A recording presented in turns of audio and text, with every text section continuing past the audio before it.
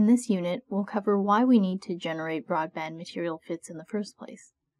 For dispersive materials, we have the frequency domain relation d equals epsilon times E, where d is the displacement field, epsilon is the material permittivity, and E is the electric field.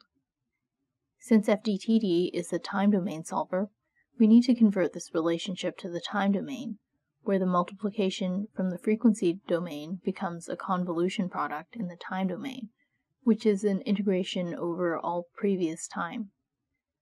The permittivity over time is what gets simulated. To perform this integration by brute force at each time step in the simulation would require more time and memory than would be practically feasible, but it turns out that for a certain set of functions, there are known solutions that don't require performing the integration, so it's much more computationally efficient. However, there are some restrictions to the types of functions that can be solved, and these include restrictions due to stability and causality. For example, you can't have a result at a point in time depend on an electric field from a future time.